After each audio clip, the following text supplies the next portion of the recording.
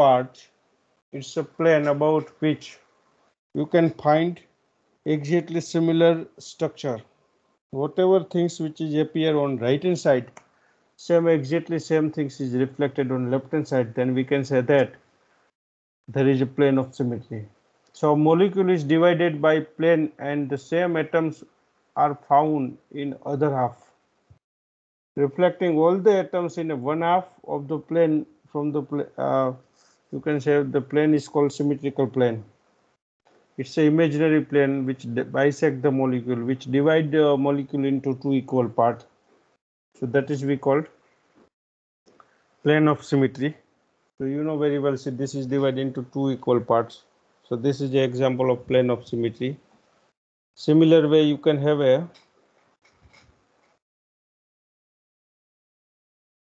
this our body is bilaterally symmetrical. So there is a plane of symmetry. So there are of course three types of plane that you have already told that. One is sigma h, second one is sigma v, and third one is sigma d. Sigma h is nothing but plane which is perpendicular to principal axis. Sigma v is nothing but plane which is parallel to principal axis, and sigma d is plane which bisect angle form between C2 axis and Cn axis.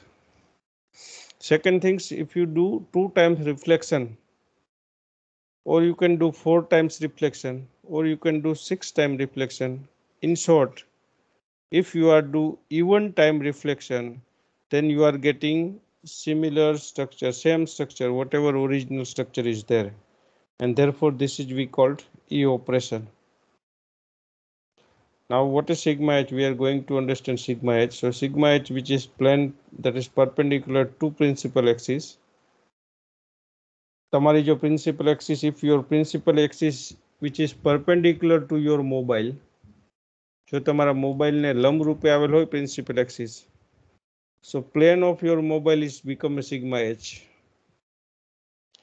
So plane of your mobile is become sigma h if your principal axis is perpendicular to mobile.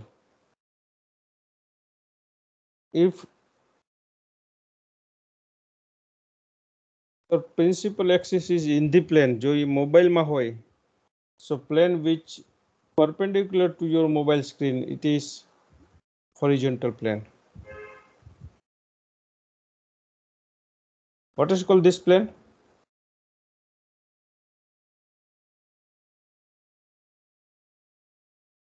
Anybody please? આ plane છે principal axis ને parallel છે કે perpendicular? Yellow કલરનું plane દેખાય છે ને, it covering boron and 3 fluorine atom. Perpendicular. What is called this plane? So it's perpendicular. So it is called sigma h or sigma v? Sigma h. Sigma h. Generally એક જ હોય. This is the sigma h. એટલે તમારે sigma h plane apply કરવું હોય, so મોલિક્યુલમાં કોઈ જ ફેરફાર નહીં થાય, because it cover all the atoms. બધા એટમ પ્લેનની અંદર આવે છે. જે એટમ પ્લેનની અંદર આવતા હોય એની મિરર ઇમેજ ના મળે, બરોબર? You are not getting mirror image. So this is sigma h. This is principal axis and plane which is parallel to it. Sigma v means plane which is, you can say, parallel to principal axis.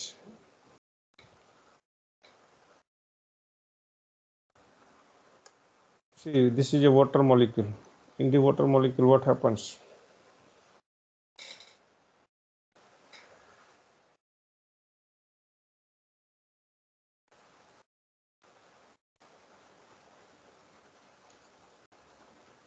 Here, see, you can look at here. H2 molecule, this plane bisects the molecule into two equal parts. This is your principal axis, C2. So C2 axis, અહીંયા બે plane છે જુદા જુદા. In the case of water molecule, there is two plane.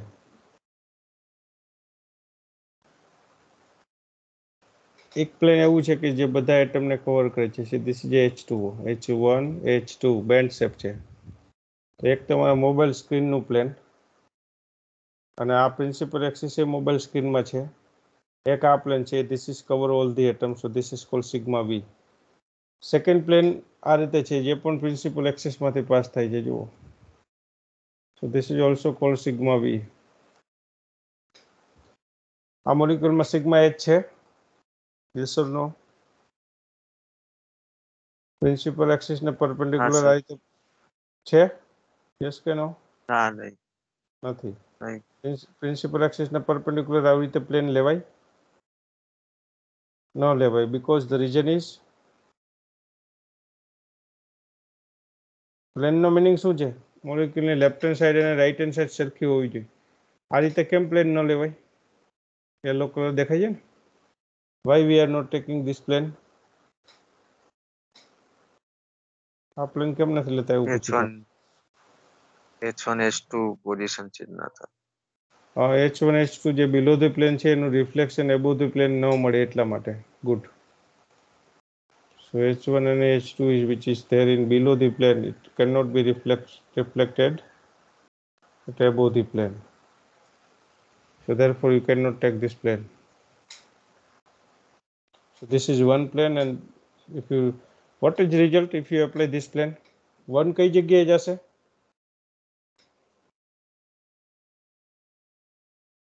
કોણ કોણ પોતાની two ની જગ્યાએ? ગુડ. વન જે છે એ જો ટુ ની જગ્યાએ જશે આ રીતે, અને 2 1 ની જગ્યાએ. So that is called reflection plane. So this is a plane. 2 and 3 can change their position. એ વખતે પ્લેન એપ્લાય કરો છો ઓરિજિનલ સ્ટ્રક્ચર તમને બેક મળે. ચાલો, આ બીજું વર્ટિકલ પ્લેન છે કે જે તમારા મોબાઈલ સ્ક્રીનનું પ્લેન છે. આમાં કોણ કોની જગ્યાએ જશે? બધા એટમ પ્લેનની અંદર આવે છે. આમાં 1 2 ની જગ્યાએ જશે, યસ કે નો?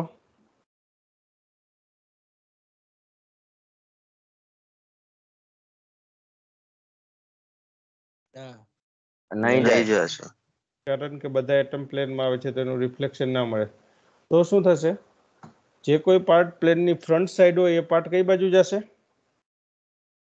Back side. Back side. એટલે આપણે જસ્ટ એને સમજવા માટે 1 ને 2 બધું એઝ ઇટ ઇઝ રહે છે, બટ પોઝિશન ચેન્જ નથી થતી. એટલે જે બાજુમાં મેં પ્લસ લખ્યું છે એનો મિનિંગ કે જે પ્લસ છે ને માઇનસ થઈ જશે, માઇનસ છે એ પ્લસ થશે, બટ પોઝિશન નહીં બદલાય પોતાની. એટલે આ રીતે જુઓ, see plus become minus and minus become plus.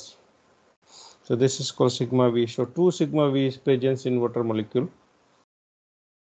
This is sigma V1 that cover all the atom, and sigma V2 which is passing through oxygen. So there are 2 sigma V. Okay. Now see in BF3, what is called this plane? આ plane ને કયું plane કહેવાય? Sigma વી. કોણ કોણ change થશે? બાકીના બે fluorine change થશે ને? This is second sigma V. This is third sigma V. And what is called this plane? જે તમારા મોબાઈલ સ્ક્રીનનું પ્લેન છે એને કયું પ્લેન કહેવાય? Sigma H. Sigma H. કારણ કે પરપેન્ડિક્યુલર છે, પ્રિન્સિપલ એક્સિસ ને પરપેન્ડિક્યુલર છે. પ્રિન્સિપલ એક્સિસ તમારી બાજુ છે, so this is called sigma H. This is sigma H. Molecule જે રીતે તમે આ રીતે બતાવશો, અને પ્રિન્સિપલ એક્સિસ અહીંયા જે છે પ્રિન્સિપલ એક્સિસ તમારી બાજુ છે, મોબાઈલના સ્ક્રીનને પરપેન્ડિક્યુલર. આ કેસમાં પ્રિન્સિપલ એક્સિસ મોબાઈલની સ્ક્રીનમાં છે, તો પ્લેન એને પરપેન્ડિક્યુલર લેવાનું. So this is called sigma H. Ammonia, where is principal axis? Pyramidal shape છે, આ 3 હાઇડ્રોજન પાછળની બાજુ છે, લોન પેર તમારી બાજુ છે. પ્રિન્સિપલ એક્સિસ કેમાંથી પાસ થતી લેશો?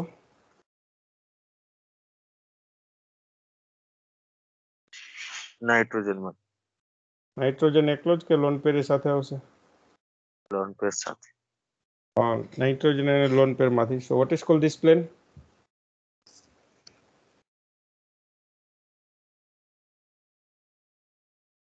પ્રિન્સિપલ એક્સિસ એ નાઇટ્રોજનમાંથી પાસ થાય છે, અને આપણને આ એને આ પ્લેન જે છે એ પણ સિગ્મા વી છે, વર્ટિકલ જ છે. જુઓ, પ્રિન્સિપલ એક્સિસમાંથી જશે parallel. Good.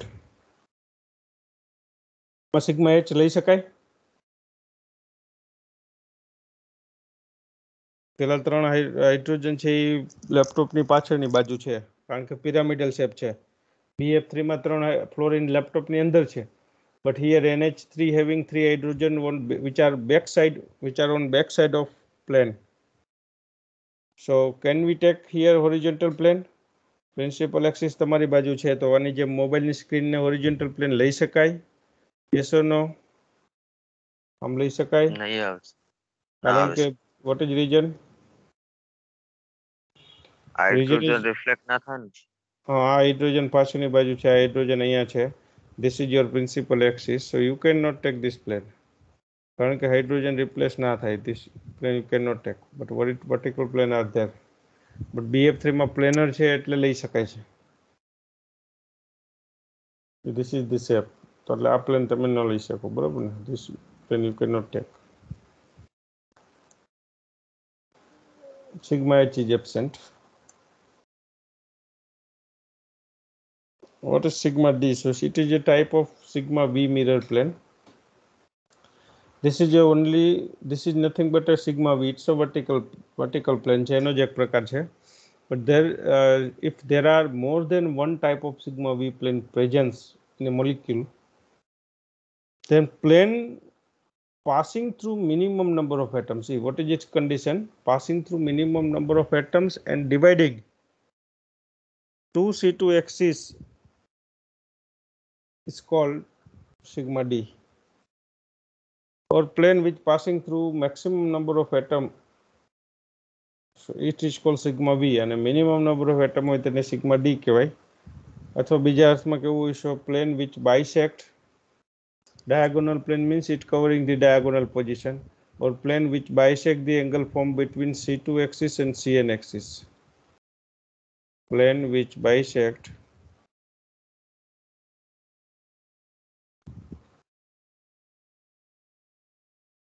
angle formed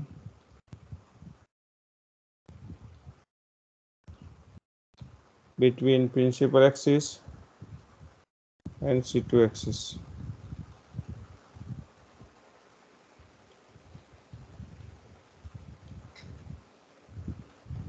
H1, H2.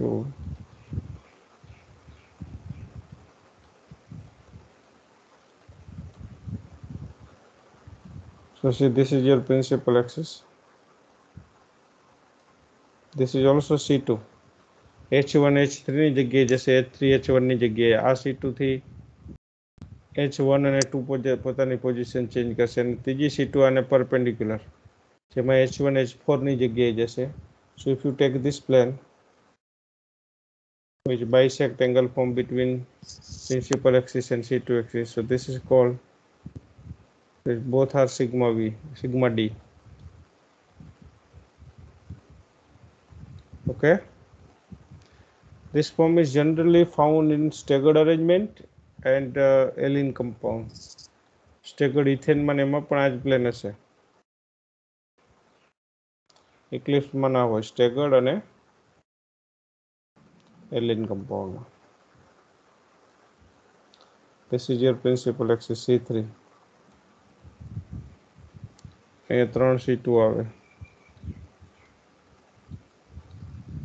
આ જે પ્લેન છે 3 પ્લેન staggered ethane માં. This is nothing but sigma D plane.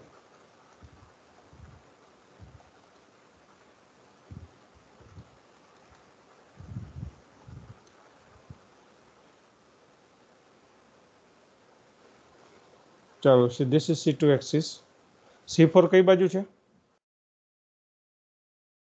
અહીં નીચે બતાય તમારી બાજુ છે. જો આ C4 અને C2 વચ્ચે કેટલો ખૂણો હશે?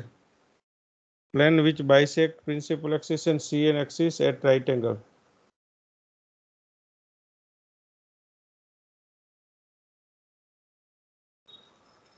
ચાલો, આ જે શેપ દોરેલ છે એમાં પ્લેટિનમ Cl4 માં આ C4 axis તમારી બાજુ છે. What is angle between C4 and this C2? Angle કેટલો છે? 90 degree. 90. So આ ટાઈપનું પ્લેન લેશો, so see which bisect at this angle 1 અને 3 માંથી પાસ થતું, એને ડાયાગોનલ પ્લેન કહેવાય. Okay. So this plane is called which plane? 1 અને 3 ને કવર કરતું 90 ડિગ્રી એંગલ છે એને બાયસેક્ટ કરે છે. What is called this plane?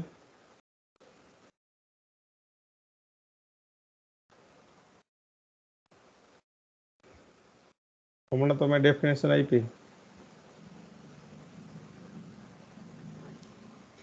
કે જે પ્લેન બાયસેક્ટ કરતું હોય angle form between CN axis and C2 axis 90 degree bisect કરતું હોય પ્લેનને શું D, કહેવાય? Sigma D. હા,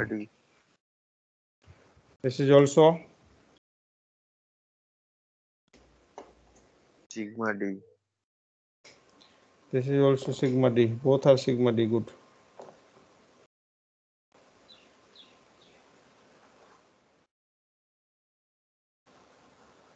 જો હજી આમાં તો સિગ્મા ડી પહેલા બતાવ્યા છે, કેમ ન લીધા? બાયસેક્ટ તો કરે છે, but why we have not taken this is A sigma D. અને પેલા બે પ્લેન ટોટલ 4 સિગ્મા વી છે. જુઓ આ ચારે ચાર અલ્ટિમેટલી સિગ્મા વી જ છે આ કેસમાં. પણ પેલા કેમ લીધા ને આ ન લીધા? પેલું પ્લેન બાયસેક્ટ તો કરે જ છે C2 અને આ બંનેના એંગલને.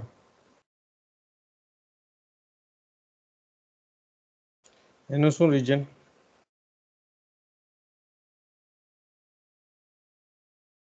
ફરીથી આ સ્લાઇડ રીડ કરો અને પછી આન્સર આપો.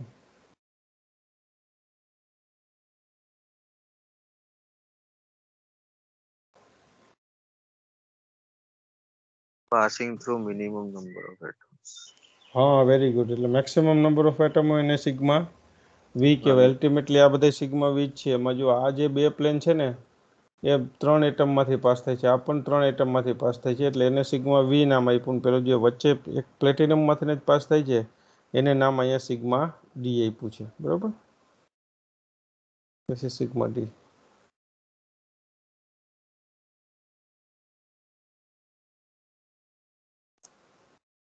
અને ચારે ચાર એટમને કવર કરે છે એને સિગ્મા એચ કહેવાય.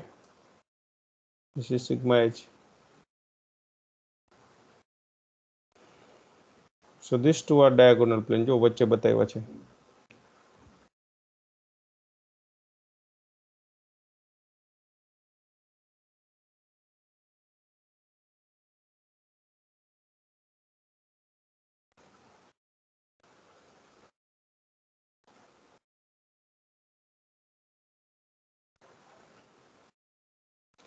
Now see, look at this example.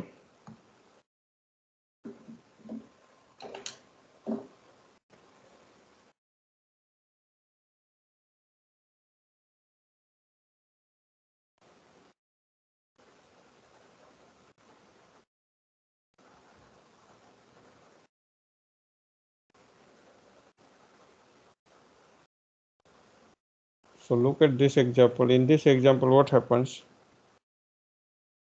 Here see, especially in this example, you can have a staggered arrangement. Staggered ethane is there.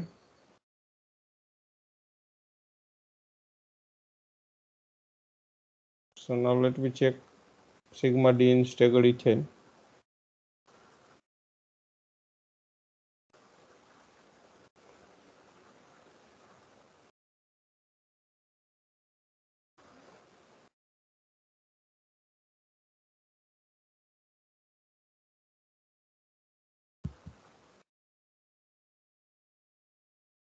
So this is sigma D.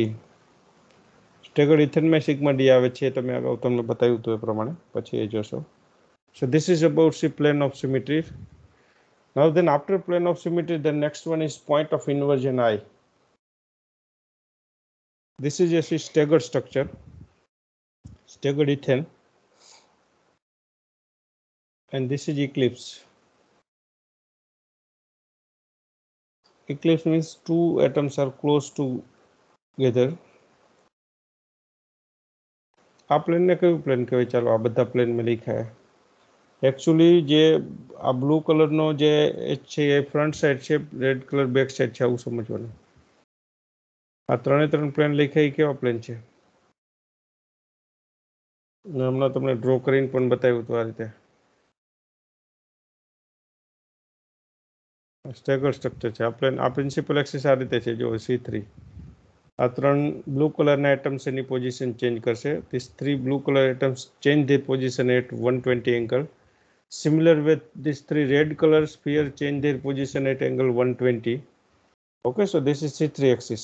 Now you tell me what is called this plane? આ 3 plane બતાવ્યા છે, કેવા plane કહેવાય ને? Sigma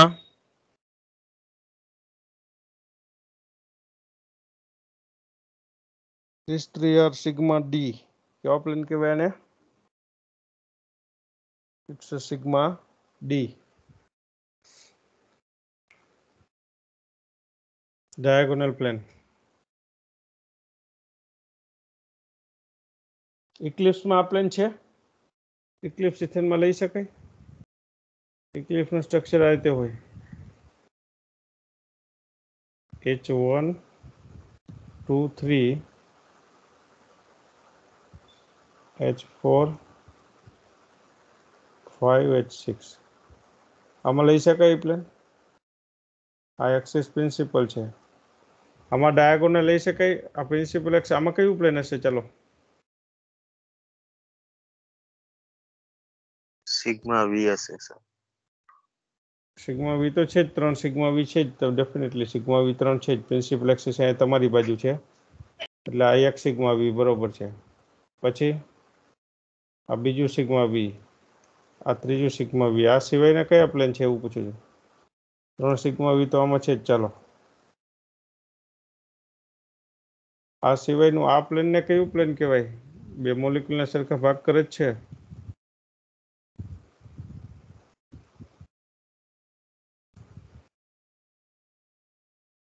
net ક્યારે pass થવાય? Net slate pass થવી sigma H. એને સિગ્મા એચ કહેવાય. પ્રિન્સિપલ એક્સિસને પરપેન્ડિક્યુલર હોય તો મેક્સિમમ દિમાગ તમે દોડાવશો ને, મેક્સિમમ લોજિક લગાવશો તો જ નેટ પાસ થવાય. એટલે અહીં હું ક્વેશ્ચન્સ પૂછું, તમારે વિચારવું, આન્સર ફટાફટ. મેક્સિમમ ક્યુરિયોસિટી હોવી જોઈએ, કયું પ્લેન છે, શું કાંઈ ઇન્ટરેસ્ટથી ભણવાનું, ભણવા ખાતર નહીં, તો તમે ઇઝીલી પાસ થશો. સો સિગ્મા એચ કહેવાય. અને plane which is perpendicular two C3 axis, it is sigma H. જે ઇક્લિપ્સમાં છે, સ્ટેગરમાં નથી. So these 3 planes are sigma V. And this is sigma H, જે મેં અહીંયા વચ્ચે બતાવ્યું છે. બે કાર્બન વચ્ચે જે પ્લેન આવે છે, that is sigma H. Red colour back side જતો રહીએ, પિંક કલર છે ફ્રન્ટ સાઈડ આવી જાય. This is sigma H. Look at here. This is your principal axis. આ રેડ કલર વાળો ભાગ છે, આખો કાર્બન છે, આ બાજુ રિફ્લેક્ટ થાય. Purple colour carbon is reflected on other side. Now next symmetry element is point of inversion I, and a center of inversion પણ કહેવાય. A center in a molecule that has same atom at equal distance and in opposite side. આ ખાસ important. So that is called having center of inversion or atomization. A center in a molecule that has same atoms, equal number of atoms હોવા જોઈએ, same atoms at equal distance, સરખા અંતરે આવેલો હોવા જોઈએ. But condition કઈ છે? In which direction? Opposite direction. Opposite direction. Same atoms at equal distance in opposite direction. Opposite direction is very very important. ઘણી વખત એવું થશે કે એટમ્સ ઇક્વલ ડિસ્ટન્સે હશે, but they are in A same direction, તો કોઈ મિનિંગ, તો કોઈ કામનું નહીં. સી આ ટાઈપનો મોલિક્યુલ્સ હોય તો અહીંયા બંને ક્લોરિન વચ્ચેનું અંતર, બંને હાઇડ્રોજન વચ્ચેનું અંતર અને બંને કાર્બન વચ્ચેનું અંતર સેમ છે કે ડિફરન્ટ? હું જો અહીંયા પોઈન્ટ ઓફ ઇન્વર્જન આવી વિચારું તો જેટલા અંતરે આ બાજુ કાર્બન છે એટલા જ અંતરે એનાથી અપોઝિટ સાઈડમાં કાર્બન છે જ. જેટલા અંતરે હાઇડ્રોજન છે એટલા જ અંતરે અહીંયા હાઇડ્રોજન છે, અહીંયા Cl છે. ડિસ્ટન્સ કેવું છે? સેમ છે કે જુદું જુદું? સેમ. સેમ છે, બટ એને પોઈન્ટ ઓફ ઇન્વર્જન ન લેવાય, કારણ કે રીઝન ઇઝ ઓપોઝિટ સાઈડ નહીં. ઓપોઝિટ સાઈડની સેમ સાઈડ છે. આ રીતનું ટ્રાન્સ સ્ટ્રક્ચર હોય તો ઓપોઝિટ સાઈડ કહેવાય. This is in opposite direction. Good. જેટલા ડિસ્ટન્સ હાઇડ્રોજન છે તેની ઓપોઝિટ સાઈડમાં તેટલા જ ડિસ્ટન્સ હાઇડ્રોજન છે. જેટલા ડિસ્ટન્સ Cl છે એની ઓપોઝિટ સાઈડમાં એટલા જ ડિસ્ટન્સ Cl છે. એન્ડ હિયર કાર્બનનું જે ડિસ્ટન્સ છે એટલું ડિસ્ટન્સ કાર્બનનું છે. So this is called point of ઇન્વર્જન I.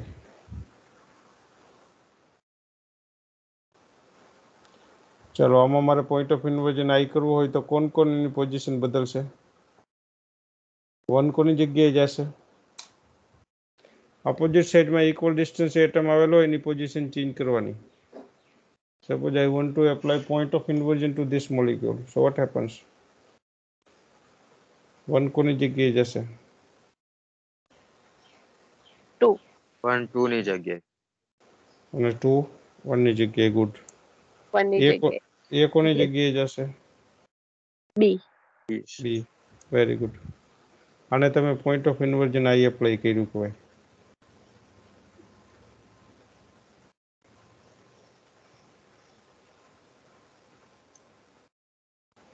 SF6 molecule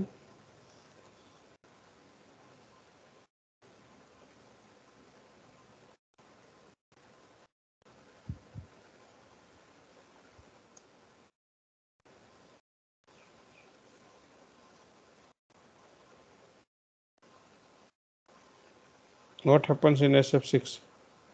આ મિડલમાં છે સેન્ટર ઓફ ઇન્વર્જન છે. SF6 છે, ઓક્ટાઇડલ શેપ છે. 1 કોની જગ્યાએ જશે? 6. Good. 2 and 4 and 3 and 5 can change their position in this way. This is called point of inversion I. Again, if you apply point of inversion I, you are getting similar structure. So here you can apply 2 times point of inversion, then it's a E. જે રીતે sigma plane 2 વખત apply કરતા હતા અને answer E આવતો હતો, એ જ રીતે 2 વખત if you do point of ઇન્વર્જન 2 વખત કોઈનો વ્યસ્ત કરો તો એ ઓરિજિનલ સ્ટ્રક્ચર થઈ જાય. ફર્સ્ટ તમે એનો ઇન્વર્જન કરો એટલે એ સ્ટ્રક્ચર ઇન્વર્ટ થઈ જાય. સેકન્ડ ફરી એનું ઇન્વર્જન કરો એટલે સ્ટ્રક્ચર ઓરિજિનલ છે એવું સ્ટ્રક્ચર થઈ જાય. So this is the SF6. So in the SF6 molecule you can have a point of inversion I which is present at sulfur atom. Point of inversion કઈ જગ્યાએ આવેલ છે? It is at sulfur atom. જે sulphur છે એ જગ્યાએ છે. બરાબર. આગળના કેસમાં જે ઇવન નંબર ઓફ એટમ હતા એટલે બોન્ડ વચ્ચે આવતો હતો પોઈન્ટ ઓફ ઇન્વર્જન I. જે આલ્કિન બોન્ડ છે ત્યાં આવતો હતો. But here it is presence at sulphur atom. Sir આમાં મુખ્ય અક્ષ કઈ લઈ શકાય? મુખ્ય અક્ષ C4 લેવી પડે મુખ્ય અક્ષ. કેમાંથી પાસ થશે બોલો? કેટલું મિનિમમ રોટેશન આપવું પડે છે? Good question. જેથી કરીને તમને ઇક્વિવેલન્ટ સ્ટ્રક્ચર મળે. રોટેશન કેટલા ખૂણે આપવું પડે? 180. 180 નહીં તો C2 કહેવાય. 90 ડિગ્રી. જો આ F1 360 નો સર્કલ કેટલા ભાગમાં વહેંચાયેલ છે? Yes, આ રીતનું છે. આ રીતનું છે. આને ઓક્ટાઇડલ કહેવાય. જો F1 ને 2 પર લઈ જવા કેટલાય રોટેશન આપવું પડે? આ X ને કઈ અક્ષ કહેવાય? કઈ અક્ષ કહેવાય? C4. કેટલી C4 છે આમાં કોઈ કહેશે?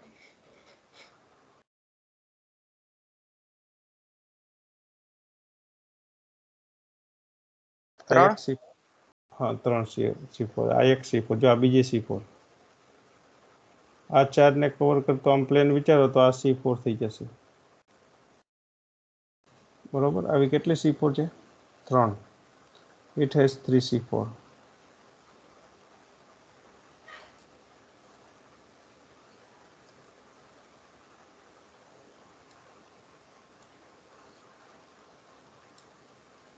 Three C4 is there. So principal axis more than one in number કહેવાય. બરોબર.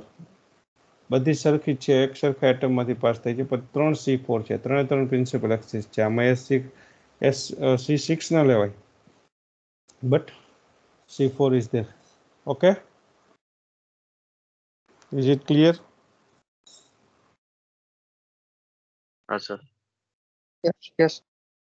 સ્ટેગર્ડ ઇથેન પોઈન્ટ ઓફ ઇન્વર્જન આવી જો સ્ટેગર્ડ ઇથેનમાં શું થશે એબીસી તમારી બાજુ છે જો ગ્રીન કલરનો કાર્બન જે છે એ તમારી બાજુ છે ફ્રન્ટ સાઈડ અને બ્લુ કલરના જે હાઇડ્રોજન છે એની સાથે પિંક કલરનો કાર્બન છે એ બેક સાઈડ છે હવે હું પોઈન્ટ ઓફ ઇન્વર્જન આઈ એપ્લાય કરું છું તો શું થશે કોણ કોની જગ્યાએ આવશે પેલા એ કહ્યું સી કોની જગ્યાએ જશે સી 2. 2 ની टू ની જગ્યાએ જગ્યાએ 2 સી ની જગ્યાએ ગુડ એટલે સી ક્યાં છે આગળ આગળ છે કે પાછળ સી પ્લેનની ફ્રન્ટ સાઈડ આગળ છે તો એ કઈ બાજુ જશે હવે બેક સાઈડ ટૂંકમાં જે ગ્રીન કાર્બન છે એ બેક સાઈડ જતો રહેશે અને પર્પલ કાર્બન આગળ આવશે એ જ રીતે 2 અને C 1 and B and 3 and A can change their position. Check it. Pink કલરનો કાર્બન જો આગળ આવી ગયો ગ્રીન કલર બેક સાઈડ જતો રહ્યો સી અને 2 એ પોઝિશન ચેન્જ કરી 3 અને A have changed their position and B and 1 have changed their position. So this is called point of inversion I. This is a staggered arrangement. Ultimately, in staggered arrangement, this is the ethane molecules. Point of inversion is here in between the bond. આ રીતનો molecule છે C અહીંયા point of ઇન્વર્જન આઈ હોય કારણ કે opposite સાઈડમાં એક સરખા અંતરે આવે છે બધા એટમ જેવો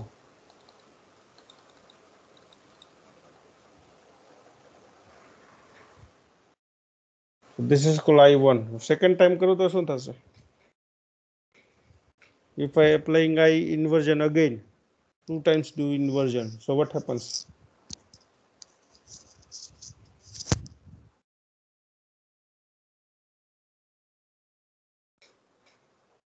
your reflection ખ્યાલ આવી ગયો તમને now second times if you do inversion then you are getting original structure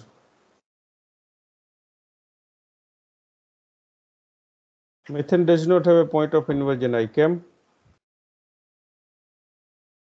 મિથેનમાં point of inversion I નથી why you can say that methane does not have a point of inversion I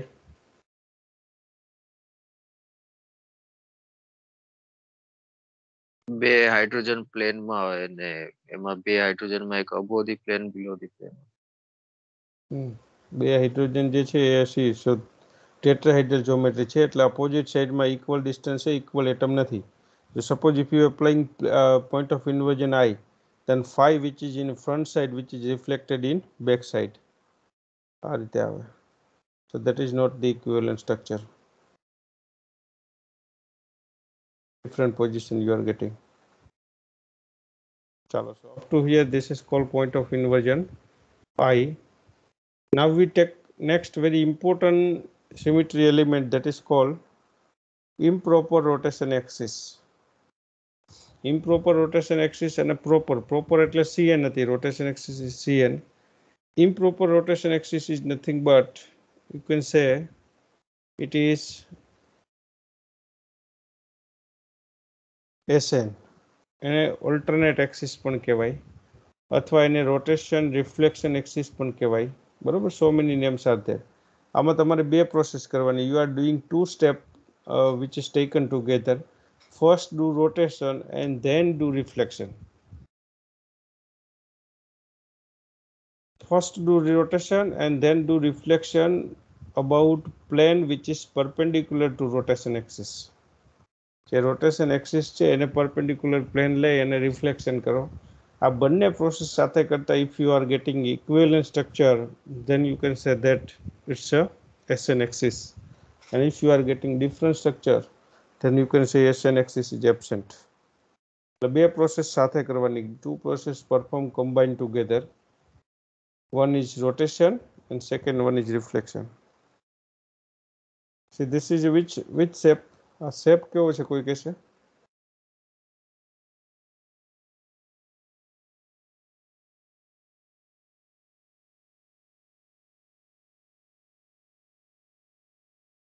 આ geometry કેવી છે ટ્રાયગોનલ planar square planar pyramidal tetrahedral ઓક્ટાહેડ્રલ tetrahedral છે. tetrahedral.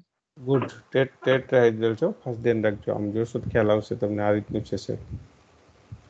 It's a tetrahedral. But આને લખ્યું છે આ રીતે જેથી કે આ જે છે ને એ ફ્રન્ટ સાઈડ છે, this is there in back side, અને આ જે છે એ તમારા મોબાઈલમાં રાઈટ સાઈડ છે, and this is there in left side. Now I want to do S4. Which process I want to perform? S4. એટલે I have to do two process together. First rotation followed by reflection. એટલે આપણે left to right લખતા હોય, right to left, તો અહીંયા જે છે પહેલા રોટેશન આપવું પડે about C4 axis. S4 no meaning શું છે? S4 નો મિનિંગ આ મોલિક્યુલમાં પ્રિન્સિપલ એક્સિસ કઈ છે કોઈ કહેશે ટેટ્રાહેડ્રલમાં? જેમ હમણાં તમે મને SF4માં સરસ ક્વેશ્ચન પૂછ્યો હતો. Watts about principal axis in CH4 methane?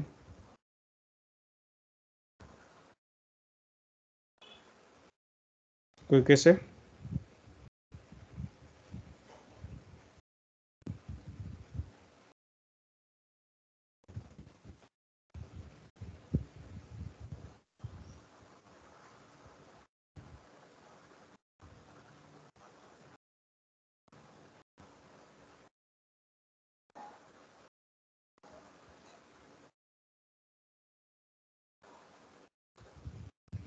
Which one is principal axis?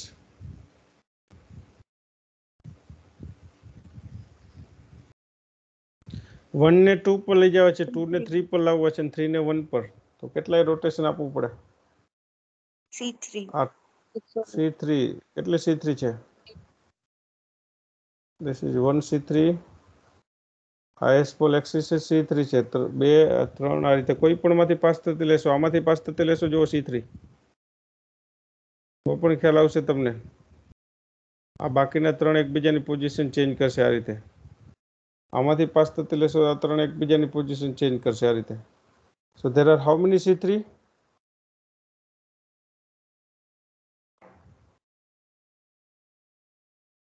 કેટલી C3 છે? 4. 4 C3. C4 છે કે નથી? ના C4 નહીં છે. C4 નથી. ગુડ. C4 ન લેવાય કારણ કે C4 છે એનાથી ઇક્વિવેલન્ટ સ્ટ્રક્ચર આવતું નથી.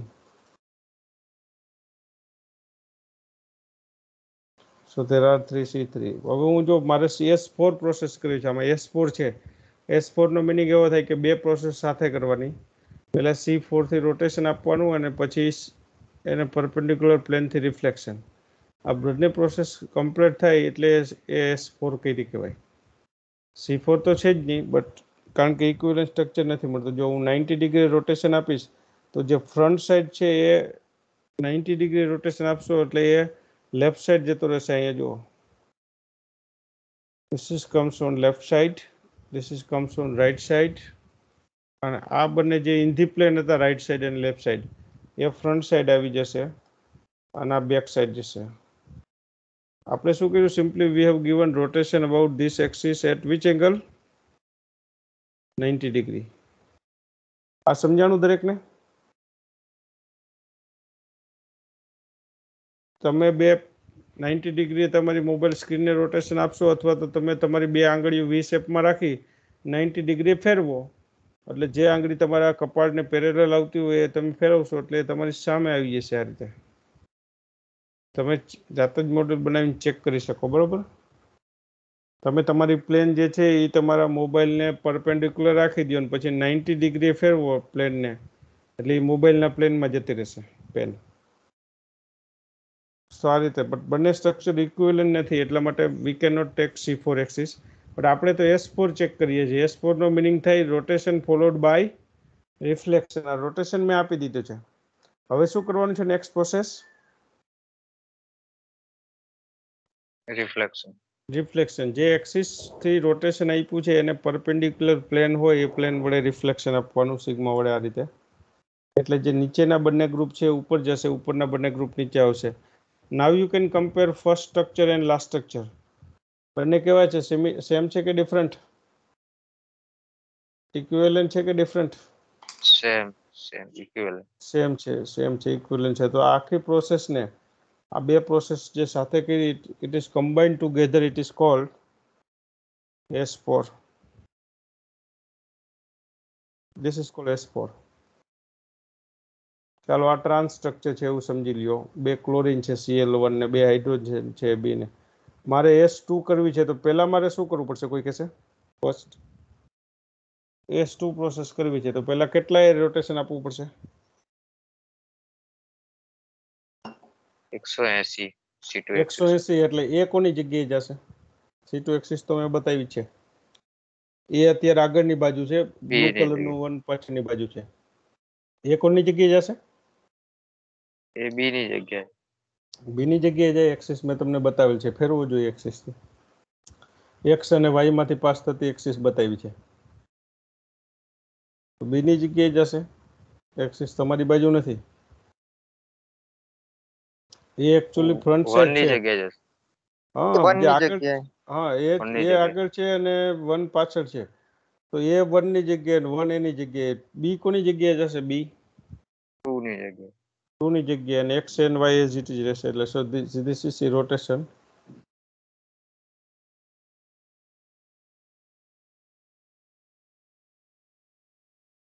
એ અને બી 180, બરોબર. આપણે 180 રોટેશન આપ્યું ઇન ધી પ્લેન. એટલે વન જે હતો એ જગ્યાએ એ બાજુ એ જતો રહ્યો.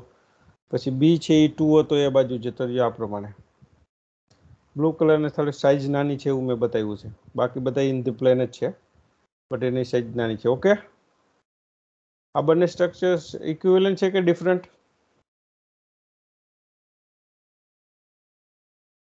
એ ને વન એટમ જુદા જુદા છે. એટલે હું એવું પૂછું છું કે હવે આ જે સ્ટ્રક્ચર તમને મળ્યું, એ અને ઓરિજિનલ સ્ટ્રક્ચર સેમ કહેવાય કે જુદું જુદું?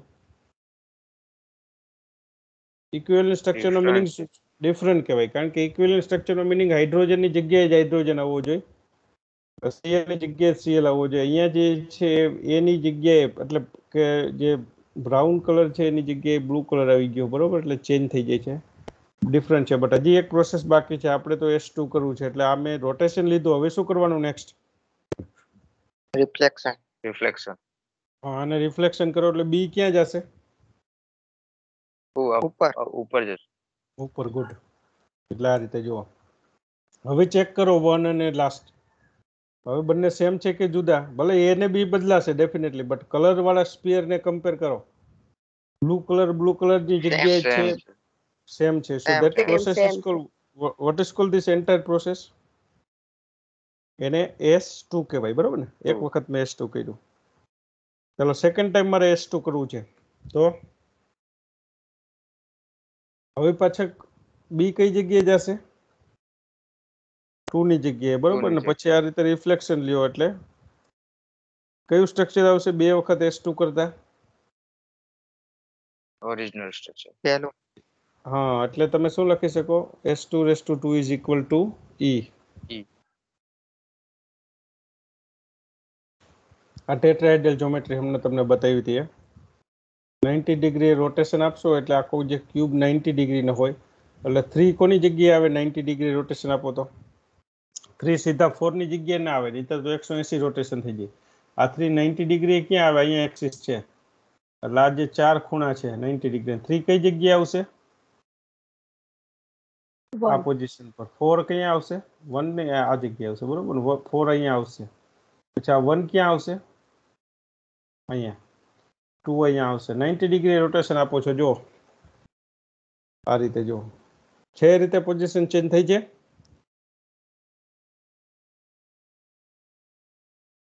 ઓકે, હવે કઈ પ્રોસેસ કરવાની નેક્સ્ટ? રિફ્લેક્શન. રિફ્લેક્શન. એટલે 1 ક્યાં આવશે? 1 નું રિફ્લેક્શન ક્યાં મળે? 1 અહીંયા છે તો એનું રિફ્લેક્શન અહીંયા નીચે અહીંયા મળશે ને? 2 અહીંયા છે તો એનું રિફ્લેક્શન અહીંયા મળશે. આ 3 અહીંયા છે તો એનું રિફ્લેક્શન અહીંયા મળશે. 4 અહીંયા છે તો એનું રિફ્લેક્શન અહીંયા. હવે ચેક કરો જો આ બંને સ્ટ્રક્ચર સેમ છે કે જુદા જુદા? Same. એમ તો આને એક વખત S4 કહેવાય. જો બીજી વખત S4 કરું, આ 4 અહીંયા આવી ગયા, 1 અહીંયા આવી ગયા, 2 અહીંયા આવી ગયા, 3 અહીંયા. પછી રિફ્લેક્શન કરી દેજો. ઓકે, આ કેટલી વખત પ્રોસેસ પૂરી થઈ? 2 વખત. હજી ઓરિજિનલ સ્ટ્રક્ચર નથી આવ્યું. જુઓ, ઓરિજિનલ સ્ટ્રક્ચરમાં અહીંયા 1 જોઈએ છે. આ ત્રીજી વખત, અને બંને સાથે લઈ લીધું, રિફ્લેક્શન અને રોટેશન. આ ચોથી વખત, એટલે ઓરિજિનલ મળશે. જો 3 અહીંયા આવી જશે અને એનું રિફ્લેક્શન નીચે મળશે અહીંયા. આ 2 અહીંયા આવશે અને એનું રિફ્લેક્શન ક્યાં મળશે? 4ની જગ્યાએ. જુઓ, આ 4 કઈ જગ્યાએ જશે?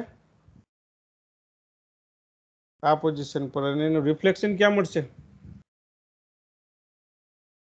1 ની જગ્યાએ. 1 ની જગ્યાએ. એટલે જો ઓરિજિનલ મળે છે. એટલે તમે શું લખી શકો? S4 ઇઝ ઇક્વલ ટુ એ લખી શકો ને, ઓરિજિનલ સ્ટ્રક્ચર મળે છે એટલે.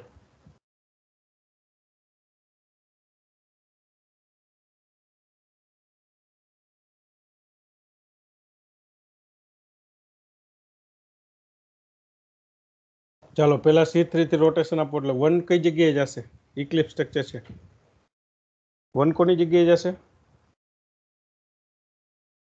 એન્ટી ક્લોકવાઇઝ રોટેશન આપવાનું. C3 પ્લસ છે એટલે 2 ની જગ્યાએ 1. 2 3 ની જગ્યાએ. બરોબર. એટલે આ બ્લુ કલરનો કાર્બન આગળ છે અને ગ્રીન કલરનો પાછળ છે. પાછળના કાર્બન પર એ કઈ જગ્યાએ જશે?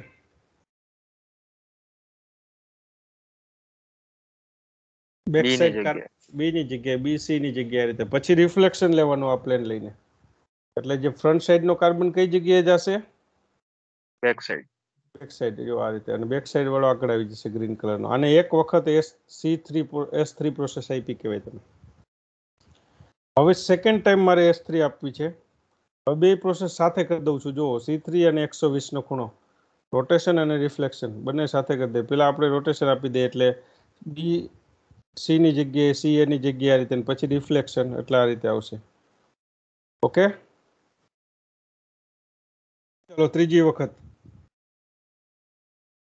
અહીંયા 1 આવી જશે. આપણે 1 અહીંયા ફ્રન્ટ સાઈડ આગળ જોઈએ છે. આ હજી અધૂરી પ્રોસેસ છે, હજી રિફ્લેક્શન બાકી છે. આમ રિફ્લેક્શન કરશો એટલે આ સ્ટ્રક્ચર મળશે. 1 આપણે ફ્રન્ટ સાઈડ ઉપર જોઈએ છે. હજી 3 વખત રોટેશન આપતા ઇક્વિવેલન્ટ સ્ટ્રક્ચર નથી આવતું. આ 4 વખત રોટેશન, 5 વખત રોટેશન, 6 વખત રોટેશન આપશો ત્યારે 1 આગળની બાજુ આવશે. એટલે આ કેસમાં તમારે આમ લખવું પડે, S3⁶ is equal to E. બરોબર. જ્યારે આગળના કેસમાં આવું નહોતું, S4⁴ is equal to E આવતું હતું, બટ અહીંયા S3⁶ is equal to E આવશે. આગળમાં જાતે ચેક કરી શકશો તમે. આ તો ઇક્લિપ્સ જ છે, હમણાં બતાવ્યું એ સ્ટ્રક્ચર છે. બરોબર. ચાલો આ સ્ટેગરમાં તમે જાતે ચેક કરજો. હવે આપણે S6 લેવાનું છે પ્લેન. જે S3 તો મેં લીધી એક્સિસ, સોરી S3 એક્સિસ. હવે S6 લેવાની છે એક્સિસ, જે આ મોલિક્યુલમાં છે સ્ટેગરમાં. 60 ડિગ્રી રોટેશન આપવાનું હોય, જે નેક્સ્ટ લેક્ચરમાં આપણે જોશું.